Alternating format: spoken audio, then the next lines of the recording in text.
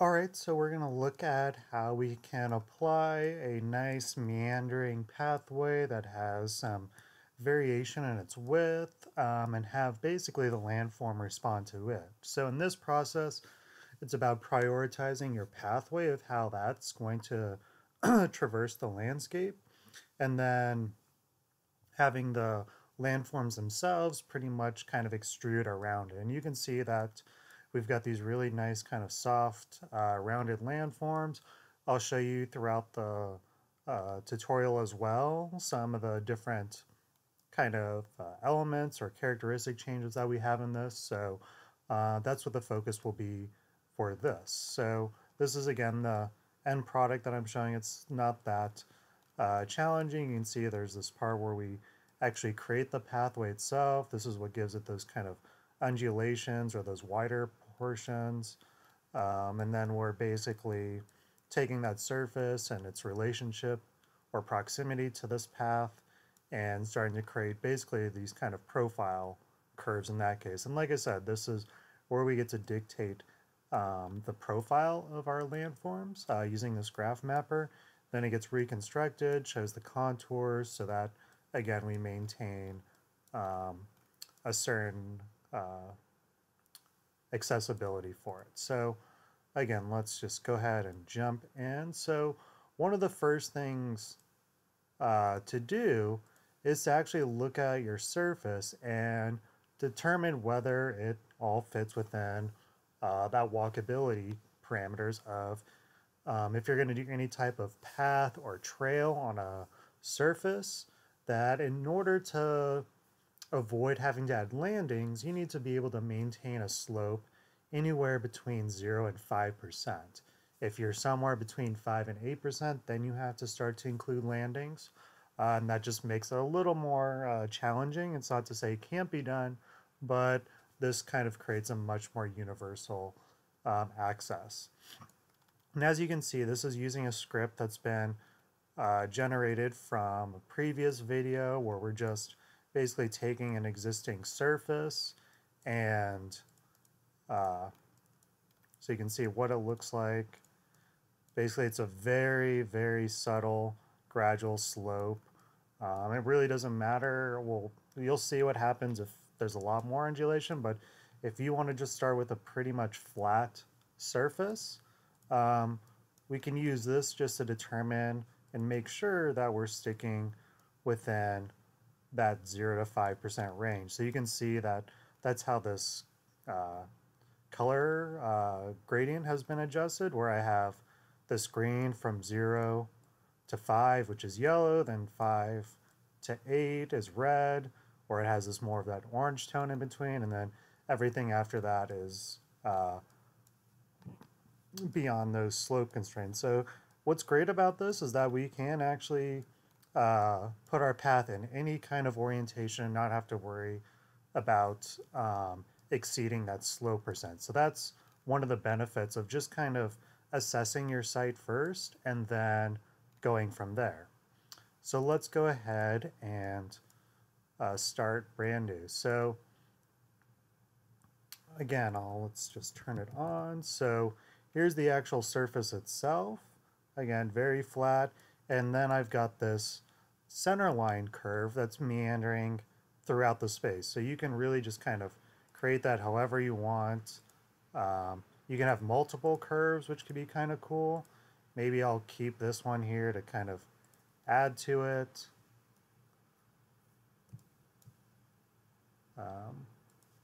We'll see, I don't know.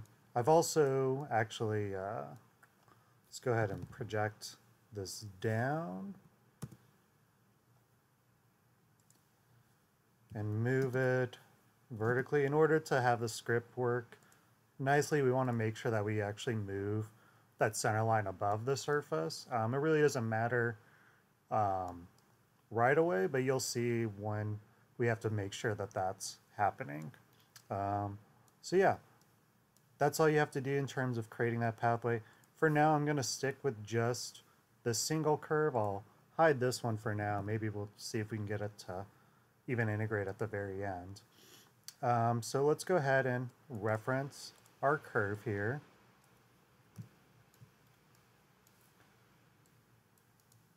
So I'm going to set one curve. And from here, this is where we start to get that different kind of undulation as well, so that it has some variation in the width. And a lot of this is from a previous video that's been created, so you can obviously adapt some of those other lessons to this as well. But again, I'm just going to kind of start from scratch. It's not that big of a deal, so I'll go to curve, divide the curve. For this, it really doesn't matter how far these points are, so I can just use a simple division instead of finding it by a length. And I do want to use a substantial amount of points as well, so even something probably beyond 50. Let's get up to like 100. This is a pretty small site as well. It's only 100 feet by 100 feet. So from here, what's great about it is it gives us these parameters. With these parameters, I can start to determine the horizontal frame, and that's going to help us determine where to move these points for those variation in widths. And you can see the directions perpendicular to our path are this green axis, which is the y-axis. So now I can take my horizontal frame here, deconstruct it, and now I can use my y-axis, or that green line direction, to dictate to move those points, right? Because we want to make sure that those points are always moving in that perpendicular direction. So I can go ahead and turn this off. And here's where we're going to start to give some variation. And we'll use two different graph mappers for that as well. And so in order to get that to work, we're going to go to parameters, input, and like I said, we're going to use our graph mapper. We have to first kind of determine how many points we're going to use. So again, there's 50 in there, so we just want to make sure that we use our, in this case, the range will be fine. I can just use whatever the same number division into the n value here. So you'll see that, excuse me, we're getting 101 points. We're getting 101 values, so perfect. The good thing is that those numbers are matching. So I'll drag this into here now. Go to Graph Mapper, and I will choose, in this case, I like to use the Gaussian curve to kind of, again, really make some kind of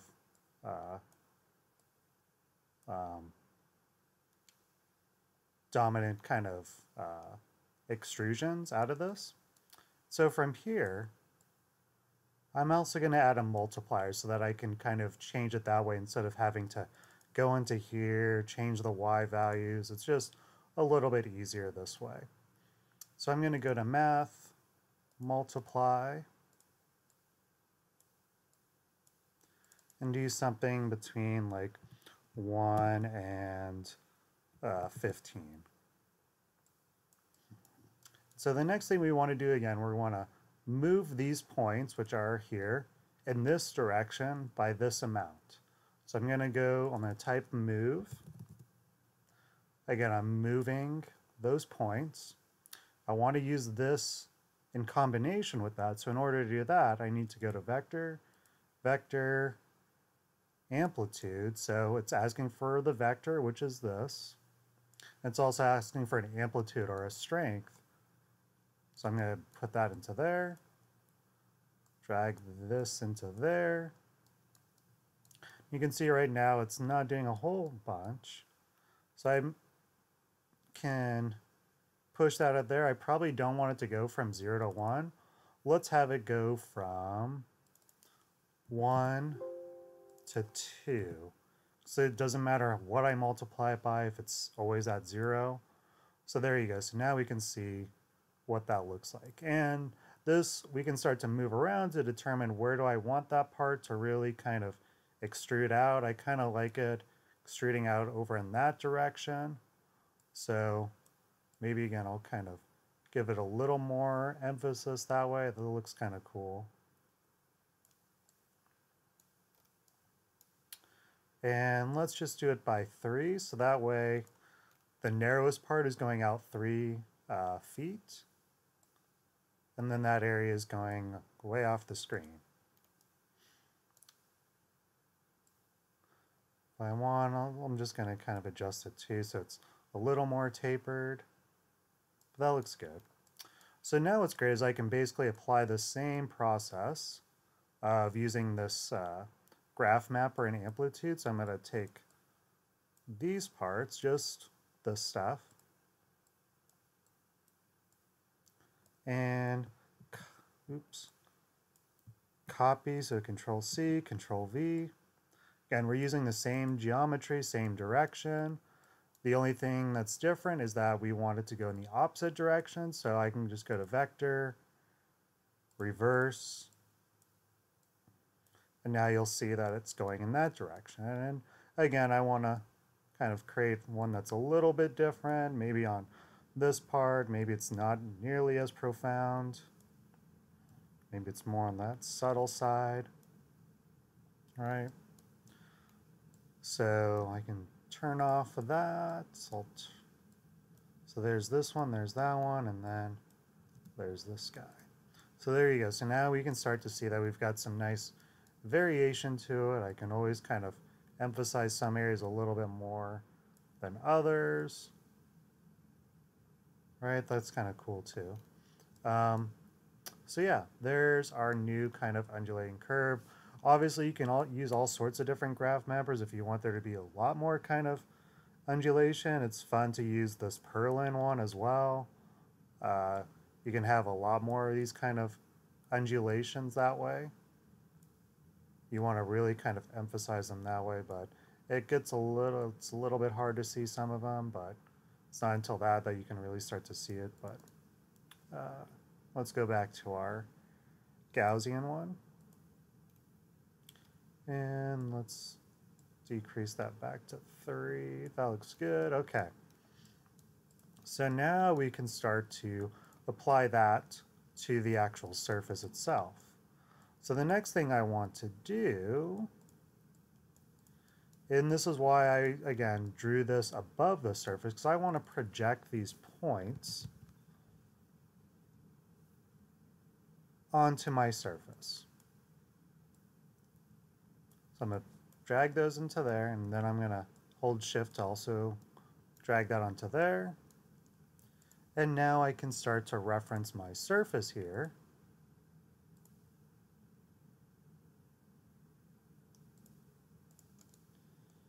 Set one surface, drag that into the geometry. I can turn this off, and I'll turn these off as well.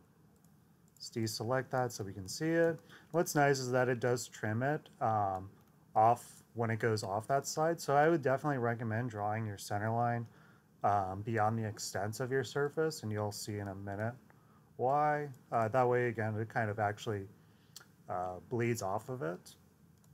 And so the next thing we want to do is use this line of points to actually create a curve so that we can start to manipulate the points that we're going to create from the surface as well. So one nice trick to basically, I've used these other old techniques where you have to create a curve from each one of those and then you have to connect them at the end. However, there is a nice new trick to kind of reduce the number of components you have to use.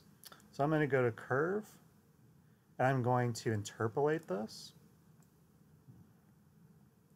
And immediately, if I turn this off, you're going to see that it's kind of actually taking the endpoint of one and going to the other, but that's not a huge deal. What I can do is basically say, you know what, instead of drawing it in that direction, I'm just going to reverse the order of points. So I'm just going to right click, hit reverse. This will take a second, so it's going to close it there. So it's understanding that I'm taking these points, closing it there, and returning. And then we still have that gap over here. But all I have to do now with that is go to periodic, right click, set Boolean to true. So now we've got our nice closed curve on the surface. And don't worry too much about it not kind of going to the end. It'll still work nicely. The other thing too, just kind of best practices whenever you're kind of focusing in and zooming on this, is that I know that the composition itself I'm going to show is going to be a much smaller window. But I want to give myself some buffer on the edges so that way I can always kind of trim or crop it and not have to worry about having to actually go through this whole process of remodeling it or extending it that way. It's always good to kind of work in an area that's larger than what you intend to be this composition. So now that we got that, I'm going to take my surface. And again, I like to kind of, in this case, actually I probably don't have to worry too much about them being a certain distance spacing. So I'm just going to simply go to surface, divide surface, and pick something or start somewhere around 50. So it's still going to give us a nice dense grid of points. I can always adjust that as I progress as well. What's good about this too is that it is about 100 by 100 feet, so this still comes out to about 2-foot spacing of points. Okay, so what I want to do now is basically only affect the grid of points outside of this pathway curve. So what I want to do is go to Curve, Analysis, and do Point in Curve. So I'm looking at this grid of points. I'll go ahead and flatten it. And then I'm using this curve to determine whether it's inside or out, right? So 0 means it's outside, 1 is coincident, 2 is inside. So I basically just want to worry about the points that have a 0 value. So I'm going to go ahead and take this, go to Math, Operations, Equality, oops, not Similarity. And basically I just want to, again, focus on points that have that 0 value. I don't even really care too much whether it's coincident or tangent or on that curve. So this, again, gives me my pattern of whether that's true or not. So I'll go to List or Set, List, Dispatch. List I'm looking at is my grid of points. Using this pattern to determine whether it's inside or out. I'll turn it off since it's showing me both conditions. And then if I look at that, now I can see all the points that are outside of my curve. So from here, I'll actually begin to manipulate them. So I want to take these points and base off of their proximity to these projected points, I'll start to do my landform. So I can go ahead and just get rid of this. That's just so you can kind of see it. So I'm going to go now to Vector, closest point, and here's, I'm going to use the A for my cloud of points, these projected points as the ones that determine distance. And again, I'm going to take these distance values, I'm going to go ahead and remap them so it's easier to use the graph mapper for to create my profile. I can use the min and max to figure out those bounds. I'll just stick with the default 0 to 1. Now I'll go to parameters, input, graph mapper. And these are the values I'm going to jump in. So again, the way this is going to work is that the closer they are is going to be one end of the axis. Again, I like to use the Bezier one. So I can start off by saying, you know what, maybe they don't just immediately jump up as they get, again, like this is proximity to this edge of our pathway. Then as they get further away, they start to lift up in that case. So now I'm going to also use, again, my multiplication so I can just adjust it this way for the scaling of it. And in this case, I'm actually going to do something like -15 less than 0 less than 15. So I'm going to start off with something like maximum height of 5 feet. And now I can say move these, oops, let's let's type move correctly first. So move, almost messed up again. So the points are these. And now I'm going to use the Z value. Again, I want to just move them vertically based off of this.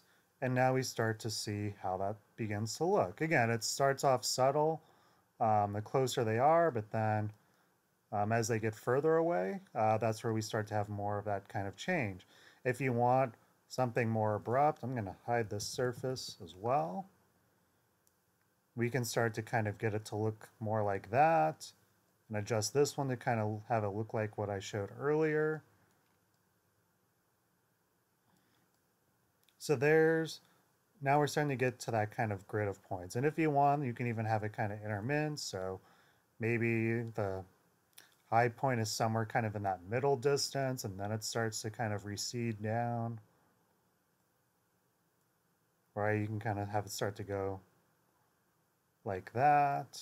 It's kind of interesting ways to create these landforms that way.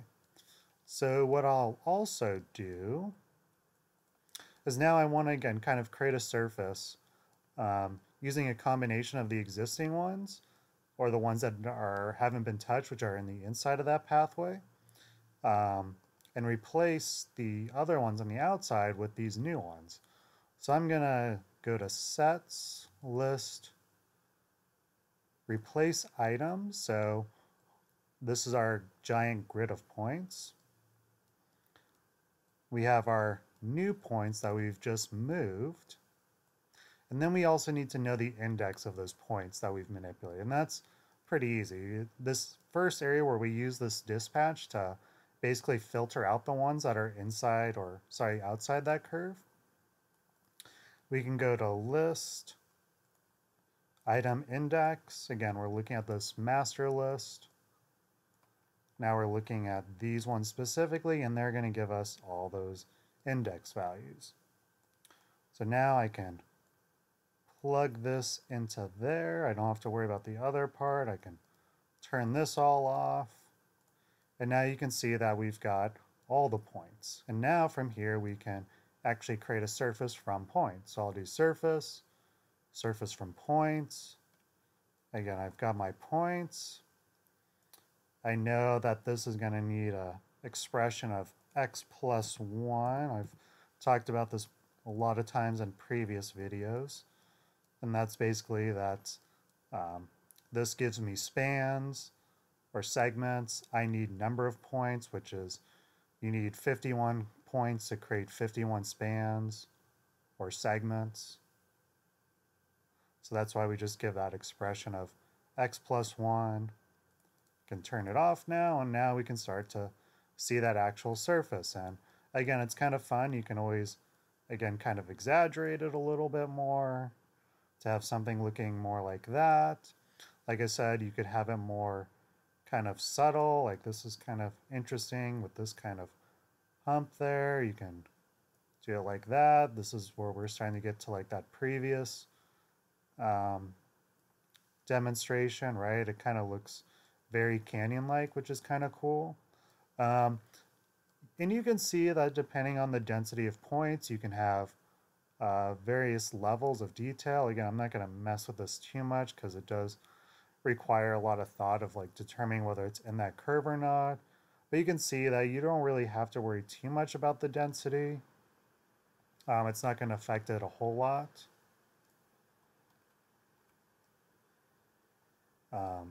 This again, like I said, it's not a huge deal that kind of comes up. I already know that I'll probably trim that away anyway manually. But yeah, so now we can start to see where are the parts that are closing that curve. I think it's here, yeah. That way I don't have to see that. So yeah, now we got this kind of canyon-like feel that the pathway is going through. Another approach you can do is maybe you want it the opposite direction. Maybe you want it so that the pathway is above the landform. So you could actually have it kind of like that too. You can have it, again, very abruptly, so you just kind of have to think about this being upside down. The other way to kind of manually do it is instead of having it in the negative direction, You can again always kind of do it like this as well, which kind of creates, this one's kind of interesting too. It's almost like a kind of a ridge that starts to kind of form around it, but then it goes flat. But if you wanted to, again, go in the negative direction,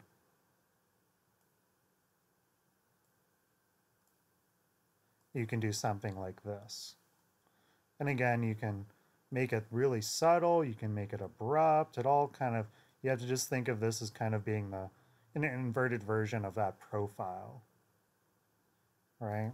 So, and another kind of trick, you can see that even our pathway, it starts to like, even though that's the edge, it starts to kind of go inside. If you're really concerned with that, you can always double click in here and change this X value to maybe just to start to influence them between like 0.2.